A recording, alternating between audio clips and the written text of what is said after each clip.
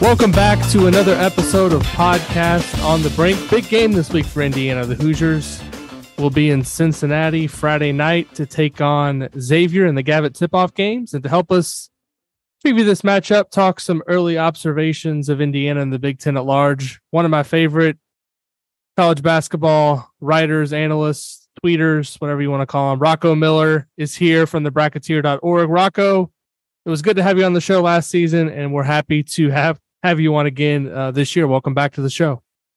Yeah, it's my pleasure to be on. I appreciate you having me back. I really enjoyed our conversation a year ago, and I know a lot has happened since that point in time. Indiana made it back to the NCAA tournament, so hopefully it was good luck last year, and the Hoosiers can go even further this year, as many hope and expect them to do. But yeah, looking forward to the matchup. I think the season really begins for both Indiana and Xavier coming up on Friday. So excited to talk about that. So yeah, you mentioned, Rocco, that last year when we talked, it was under different circumstances. There was a lot of uncertainty as to whether Indiana would even make the tournament. This year, obviously, there's a different feeling around this Indiana team, some really lofty preseason expectations. I'm just curious, from your perspective, somebody that, is in the bracketology world, and I know, one of the things I love about you is you try to soak up as much college basketball as possible, no matter the level, whether it's low major, mid major, high major. So you know a little bit about every team, which I don't have the luxury of doing because I'm so hyper focused on Indiana. I'm just curious, though, from your perspective, how surprised are you that Indiana finds itself in this position in year two of the Mike Woodson era? Somewhat surprised. I mean, obviously, Trace Jackson Davis is a game changer, difference maker. He's been an elite player in the sport going on 3 years now, or if not longer. So when you bring him and the majority of the core, pretty much the whole core back, and you add a couple big time freshmen, like Jalen and Renault into the fold, it gets people very excited. Indiana's always going to be one of the most popular teams for historical and for current sport reasons. And I think that can add to some major media hype. And I think we saw a lot of that over the offseason. But the overall take I have going in is I do think with all the talent and all the experience, the ceiling is very high. So I don't disagree with some of those prognostications. I would not be shocked if Indiana wins the league, for example, or lands in the top 10 by the end of the year.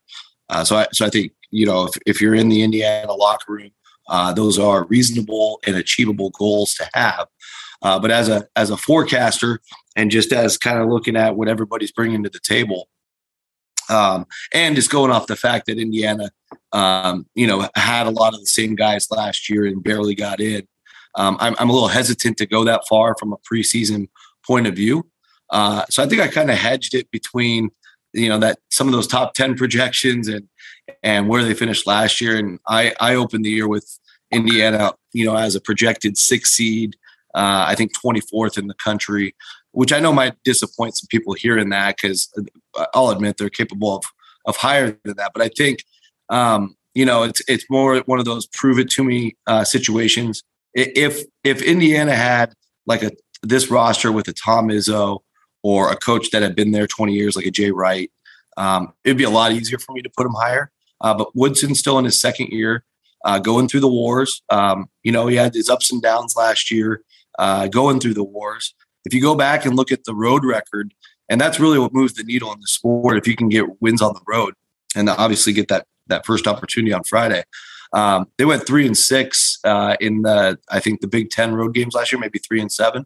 I know it was 3 wins, but in the 3 wins, none of those teams were tournament teams. So I think to take the program to the next level, you got to beat some teams on the road that are going to be part of the NCAA tournament. Again, they'll be able to start proving that on Friday. We'll see how that plays out. But that's where I landed for Indiana specifically. For the rest of the Big Ten, it's a very difficult league to project. You could see one of any of 6 or 7 teams winning this league. Obviously, Michigan State's off to a tremendous start, taking Gonzaga to the wire on an aircraft carrier and then beating Kentucky in double overtime last night. I did not expect Michigan State to have that kind of ability. 2 elite teams hung with both of them.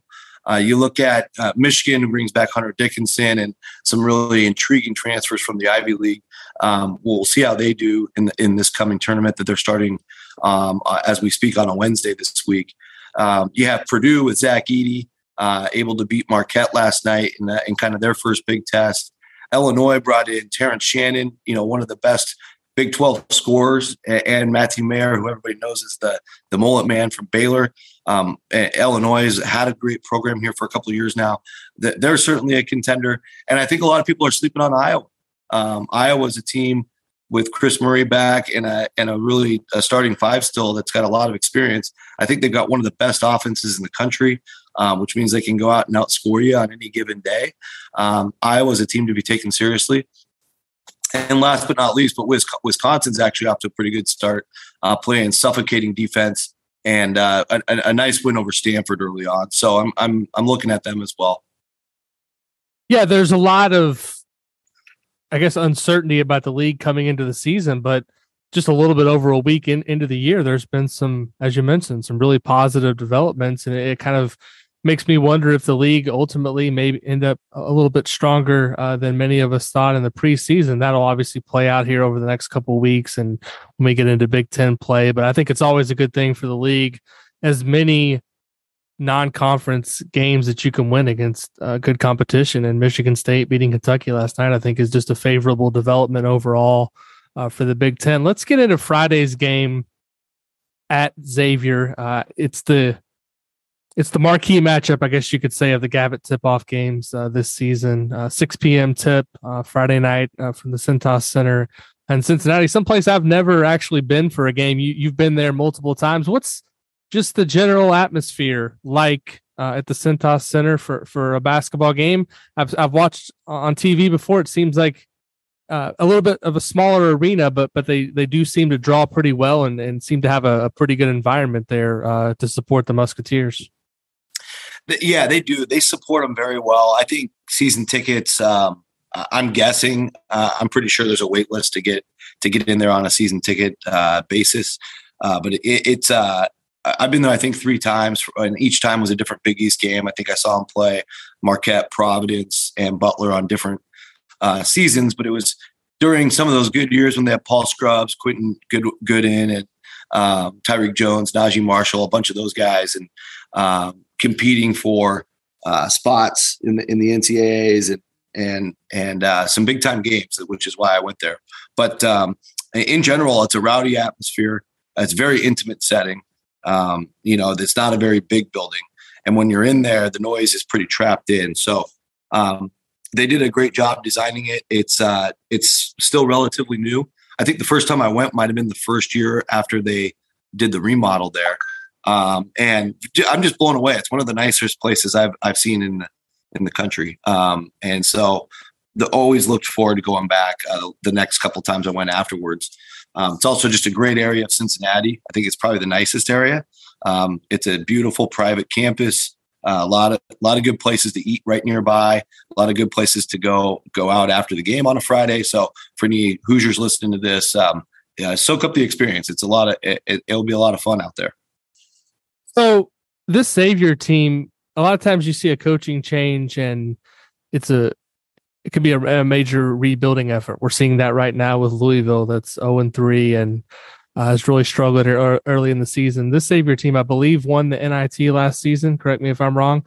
And they brought back some significant pieces from last year, and they add a coach in Sean Miller, who's very familiar with the program. He obviously spent a lot of time there before moving on to Arizona, now back at the helm in Cincinnati. And looking at their early results, I believe they're 3-0 so far, dealing obviously with an injury right now to one of their top players. But just overall, entering the season, what was your outlook for Xavier as a team, and is this an NCAA tournament team entering the season in your eyes?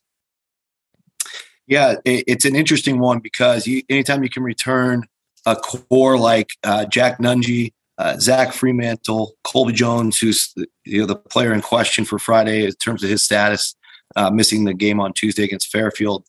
I know Sule Boom, their point guard, I've followed for a number of years. He actually started his career out here in the West Coast at San Francisco. And he's played very, very well at like the Conference USA and WCC levels. I'm very curious to see how he does in a Power 6 league like the Big East.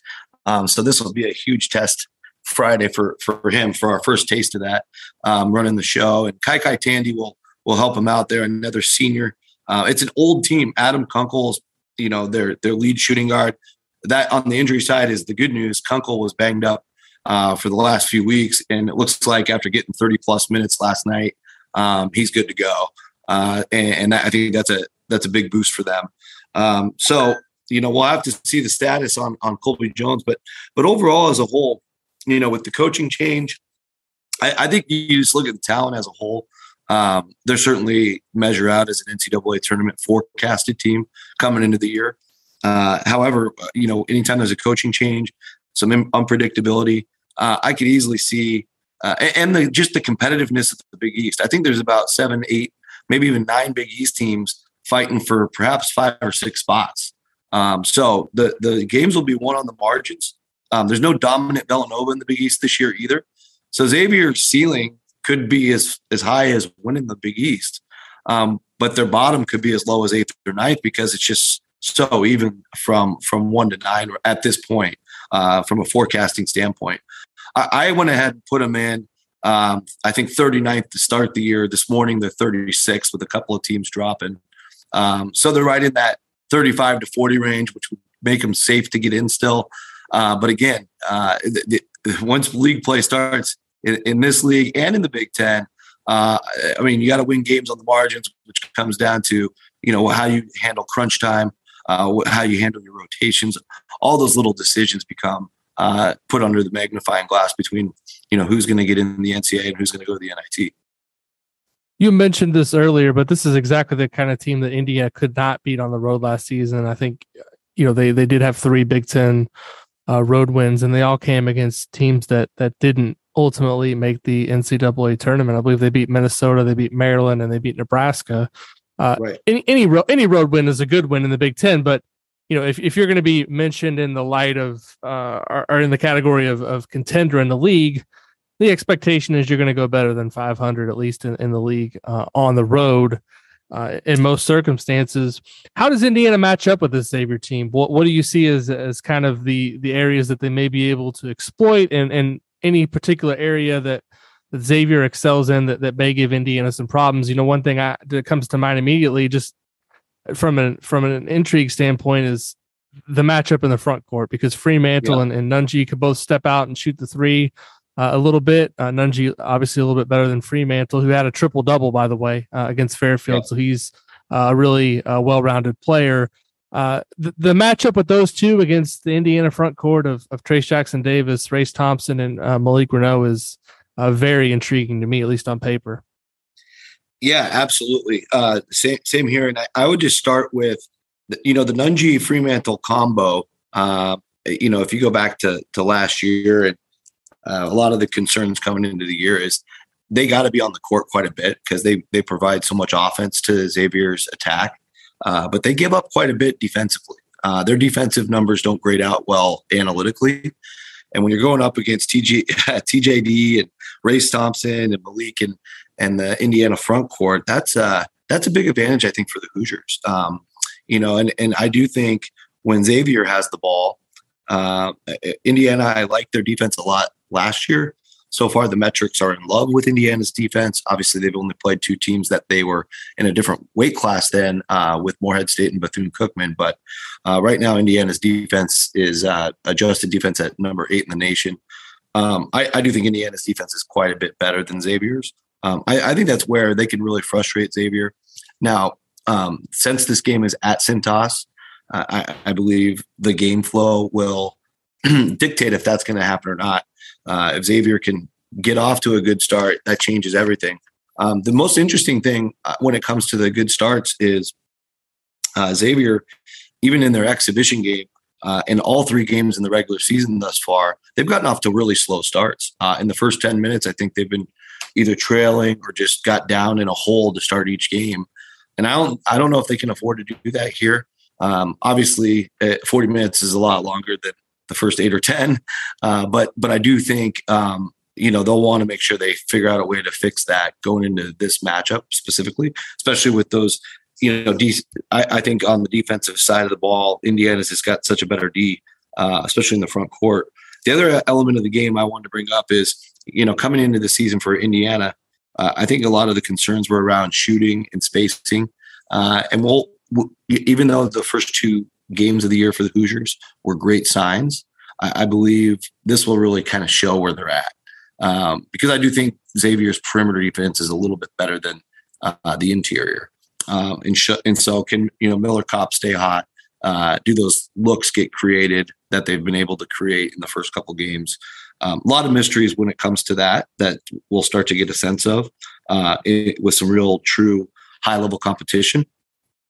And I'd say when Xavier has the ball, for Hoosier fans to be aware of, Nunge and Fremantle are not just great scorers, but they're unbelievable passers as well. And one thing that has really shown itself here in the first few games is that they've been really good doing the 2-man game together, which is really kind of fascinating for 2 big men to play the 2-man game together with guards kind of as the decoy. So I'm kind of curious to see how much that continues. And so those are the main things on paper from a matchup standpoint that I'm looking forward to seeing. Yeah, it's funny you mentioned that. That's one thing Mike Woodson really likes, I think, about Race Thompson and Trace Jackson Davis. He last year got in, he called it buddy ball. He said he believes that those guys kind of play very well off of each other. And I think that's one thing that they do.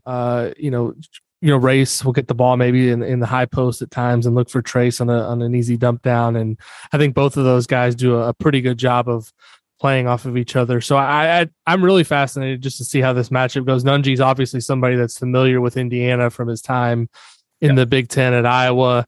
I believe he's probably played against Trace Jackson Davis in the past. So I have some familiarity there. One thing, just looking at Xavier here early in the season, looking at their Ken Pom profile, I know we can't really draw too many conclusions early in the season. It's only been 3 games, but to me, it looks like they're playing a little bit faster than a Sean Miller team typically does. Is that just indicative of the competition that they've played early in the season, or is there something to that maybe to where this game will be played at a little bit faster tempo than a typical Xavier or Sean Miller team? Yeah, I think he's doing that to fit his personnel. That's just my 2 cents on it. Sule Boom's a guy that loves to run and gun. He did that at UTEP. He did that at San Francisco. And if he's running the point specifically, because I know his game very well, Sean Miller is smart enough to understand that, tempo should be based on, or desired tempo should be based on your personnel. So he's got 2, if you can create more possessions with a group of scorers like Nunge and Fremantle and Boom and Kunkel, you're probably going to do yourself pretty well with a roster like this. So to me, that's what it is. In their opener, they got up to 81 possessions. They hit 74 last night. You can tell that Montana in the second game tried to take that away, but they still got beat really badly, 22 points there. So, and the other thing about this matchup is Xavier, not that it's a huge difference, but playing Montana and Fairfield's a little bit stronger than the opponents that Indiana's played. So perhaps from that little standpoint, they're a tad bit more prepared for some formidable competition. But yeah, besides that, that's just what I would draw from the outside looking in. They've also shot the ball really well. I mean, it's early, but Indiana's, you mentioned they're hot shooting to start the season. I think they're at 40% on threes. It's only 2 games. We don't know if that'll continue. We obviously probably figure that they're not going to shoot 40% for the season on threes, but Xavier's all the way up at 45.5%, which is good for 17 in the country. They're not taking a high volume, but if they can hit some timely threes, I think that really helps them out. And in particular, Nunge, looking at his shooting, 5 of 8 from distance. Already of the season. He's also making 65% of his 2s. He struggled a little bit from the free throw line, but Xavier to me is a difficult matchup, not only because of how well they seem to be playing early in the season in terms of just understanding what they want to do and kind of embracing what Sean Miller wants them to do as a coach, but they're an experienced team. You look up and down their roster, they're playing a lot of guys who are juniors and seniors, and that's early in a season, Indiana obviously has a lot of continuity with its roster, but going on the road for the first time is always tough. And I think it's even tougher when you go up against a team with a lot of upper class experience like Xavier has. Exactly. And I think part of that, the strategy, at least early on for Xavier in these first 3 games, is beyond just creating the extra possessions with better tempo, is attacking the basket. I mean, they've gotten to the line with regularity. They've got some really high foul rates for a few of their players of getting to the line. Now, obviously, the sample size is so small, you can't take a ton from that, and obviously, the competition is not hasn't been what they'll play most of the year. But I think that's a point of emphasis. They've played 3 games, so you can draw a lot from that. But any kind of percentage, Nunji's a 70+% free throw shooter for his career. Fremantle's more in the high 60s. But anyway, I think they're going to try to do what they do against Indiana and just kind of see how they stack up, and then they'll have to make adjustments from there. And then Indiana might be doing some of the same. So I think it's more of a boxing match type of game, because it's really the first game of the year in a lot of ways for both teams, the first meaningful game. And the both coaching staffs are going to learn a lot about how their players respond in these situations. Indiana might have an edge there because, like we talked about before, it is a lot of the same guys, whereas Xavier's got a whole new staff trying to figure out the best ways to use their pieces. So that does give Indiana a slight edge from the boxing match analogy. But otherwise, yeah, it'll be fascinating because I feel like things are working so well for both teams early on. There's no reason for them to try to tweak things for the opponent, unless it's Xavier trying to adjust defensively somehow to match up with Indiana's weapons. How important is Colby Jones to what Xavier does, and how big of an impact does having him or not having him have on Friday's outcome? Well, I mean, if you go back to last year, he was a huge part of Xavier's recipe. Not saying that Xavier had a great year. They obviously went to the NIT and won it, but he was 6th in the Big East in minute share. He played basically 85% of their minutes in Big East play. Pretty much a glue to the entire lineup. And so, yeah, he's a critical piece for what they do. And if you look throughout his career, he missed the game against Virginia Tech last year and they won by 1 point. So it's hard to really know how big of an impact he made. But it's very rare he misses time. That's the only game he missed last season. And I just think he does so many things well in terms of both the offensive and defensive side of the ball. He's had so all of last year he had a 110, almost 111 offensive rating. If people aren't familiar with the analytics, anything north of 100 is good. Anything north of 110 is excellent. And he started off the first couple games with a 127 rating. So he's a very, very efficient player. Plus minus stats, O rating stats, defensive rate. He does things like picks up blocks even as a 6'6" guy at a 5.4% rate early on this year. So there's a lot to love about his game, and he's clearly a critical piece. So if you're Xavier, you don't want to be missing somebody like that for a big time opponent like Indiana. One thing that we can't predict by looking at stats or preseason rosters or anything going into this game is just how motivated Sean Miller is going to be coaching against Indiana, the school that obviously fired Archie Miller after 4 seasons. Not that it was an unjust firing or anything like that. He had his opportunity to get things done in Bloomington, didn't get the job done. They moved on. But I can remember back to last season on the field of 68, I think there was an exchange at one point where Sean had some choice words, for Indiana fans, just talking about how, their, I guess, unrealistic expectations. Archie obviously didn't have anything to say, wasn't going to take the bait on that, but Sean, I guess, playing the part of the big brother and was going to stand up for his brother, which you understand. But do you think there's any added motivation for Sean Miller going into Friday night to stick it to Indiana and beat them? I'm glad you mentioned that. Yeah, I got to do a little work with both those guys on field of 68 last year, and I would be willing to bet a lot that he's 100% going to use that for his own reasons. I don't know if it will carry over to the players, but he will be fired up. He really only knows one speed regardless. And so if you give him just a little extra incentive like that, he'll take it and run with it. That's just how he's wired and built. We watched him out here in the Pac-12 for several years. And, those last couple of years were strange because he was up against the FBI stuff every press conference. But now that he's kind of back and trying to reestablish himself, he had a great run at Xavier before.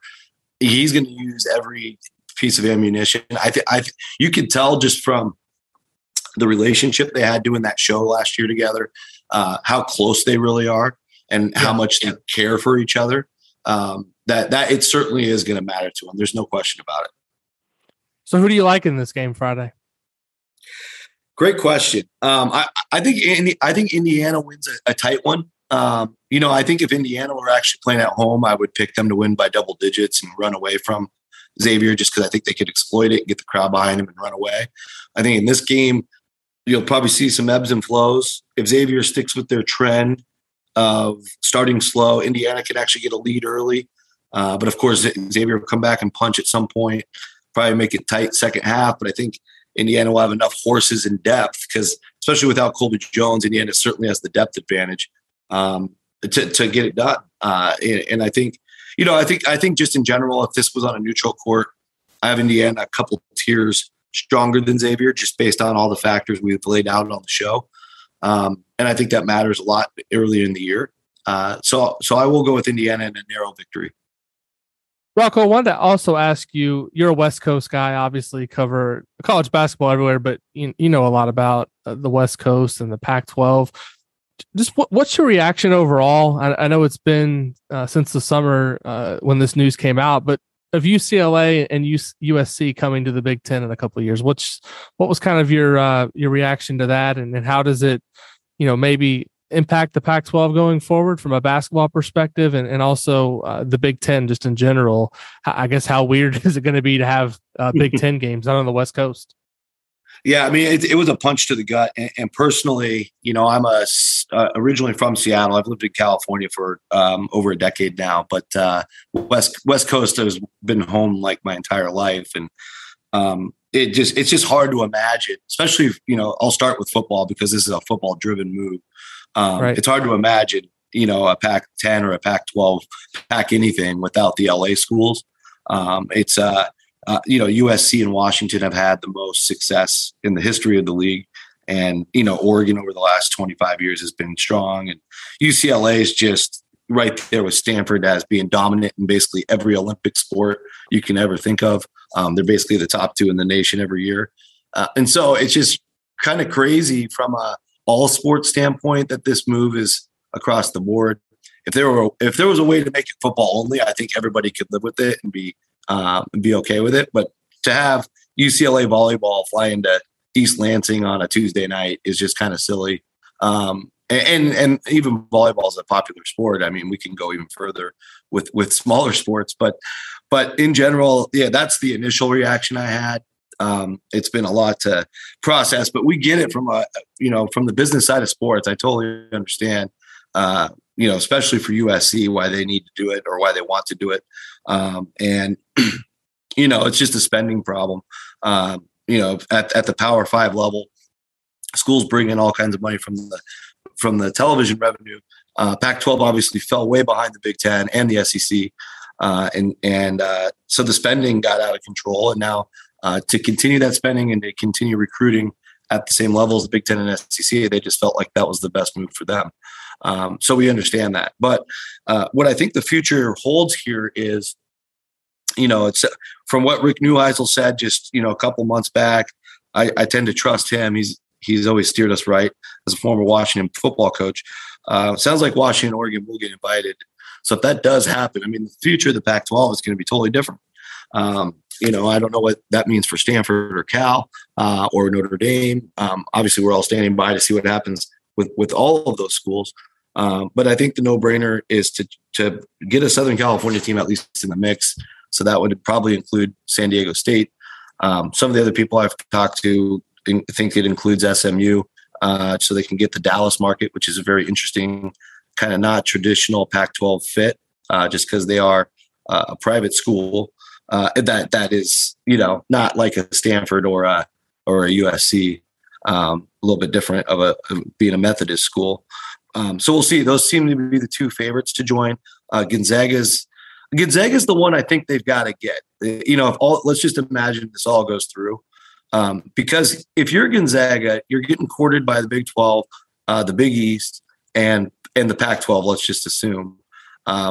If I'm Gonzaga, I think the key is they're a school that's dominated their league for 25 years. They've been to 25 consecutive WCC title games, and most of those years they've been nationally ranked, if not nationally dominant.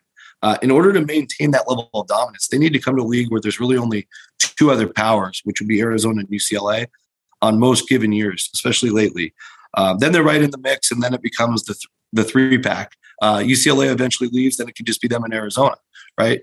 So from Gonzaga, if I'm a Gonzaga fan, that's what I'm rooting for. If they go to the Big 12, as a great example, or even the Big East, you could easily see them slipping down to the middle of the pack pretty quickly, and that will affect a lot of their strategic relationships. If you look at how Gonzaga got Chet Holmgren or Suggs or a lot of these recent pickups they've had in the past few classes, it's because of their connections to USA Basketball. It's their connections to Nike. And I think some of that starts to go away if they go to a league like the Big 12 or the Big East, where one or two middle of the pack seasons, all of a sudden they're not Gonzaga anymore. Look at Wichita State as a kind of not the same example, but a similar example. They go up to the American Conference. They don't finish first for a couple of years. It started okay the first few years, and then recently now they've slipped to the middle of the pack, and now they're just kind of stuck in the mud in the American. So if I'm a Gonzaga fan, I'm not rooting for that, and I think the Pac-12 is the logical choice. But anyway, those are just my general thoughts to start. I have a million more, but I won't bore you. Yeah. But yeah, it's a stunning development. It's going to be really tough to get used to, especially on the football side of things. I'm not going to get used to any 10 p.m. Big Ten tip-offs Eastern time. I'm exactly. in the Eastern time zone. That's going to be brutal to watch it. And also, from a media perspective, it kind of creates a bit of a nightmare because is USC and UCLA media going to travel to Rutgers to cover games and vice versa? It becomes a lot. But obviously, we all know this is football and money driven, so that's what rules the world. And none of us in this conversation are naive to that, but for selfish reasons, you would like to see kind of some of the traditions of college sports preserved. That's not going to happen. Rocco, you're on Twitter at Rocco Miller 8, and I will say this: Rocco is a great follow. During the off season, he follows scheduling, non-conference scheduling, as closely as anybody. The great thing about his Twitter account is you can find a little bit of everything. He's covering low major, mid-major schools. He's also, has some information out there about, the top programs in college basketball. You cover it all. That's why you were the first person I thought of when I knew I needed to have somebody come on to talk about Xavier. So where beyond Twitter, where else can folks find your work? And are you going to be doing anything again this season with Field of 68, or was that just a 1-year deal? Yeah, appreciate all the kind words, Alex. That really means a lot. I would just say Rocco Miller 8 Twitter account is going to direct you in all things I got going on. There's a million little things I show up on throughout the year. So I've been doing some work with Field of 68 already this year. I was on the season preview for the mid-major show. So if you have any interest in mid-major, go ahead and check that out. It's on their YouTube feed from last week. I think as we get into January, February, March, hopefully Andy and I will be back on their bracketology show like we did last year. If that's the case, it'll be Mondays and Fridays again. And if not, we'll have plenty of other things. I'm fully expecting that we'll bring that back. And I'm talking to those guys behind the scenes too about a bunch of other creative ideas, which is why paying attention to the Twitter will be the best source. But on bracketeer.org, my website, throughout November and December, starting next week, we'll honor we do a fun article every week that basically looks at all 32 conferences across college basketball, give out some teams of the week award, but it's really to just call attention to a lot untold stories in the sport. And if you're a power school and you had a great week, we're going to recognize you as well. So hopefully for Hoosier fans, we'll get Indiana in there one of these weeks after a couple big wins. And then when we get to January through March this year, bracket updates will be done based on the entire criteria of the selection committee. So opinions will be removed by January.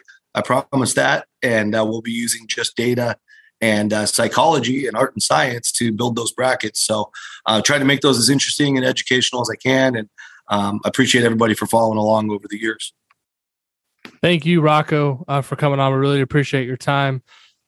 Podcast on the Brink listeners, we will be back at some point next week. It's Thanksgiving week. Try to squeeze in an episode, though, talking about what happens on Friday night at the Cintas Center. It could be obviously a big win for Indiana. It could also be more of the same from last season, a road loss. So you got to tune in Friday night and find out. But we will be back, like I said, next week at some point. If you do enjoy the show, please just take a couple of minutes and leave us a rating or review on Apple Podcasts or Spotify. It helps more people recognize and find our work. We really appreciate that. And thanks everybody for listening this week. Thanks again for Rocco for coming on, and we'll talk to everybody again soon on another episode of Podcast on the Brink.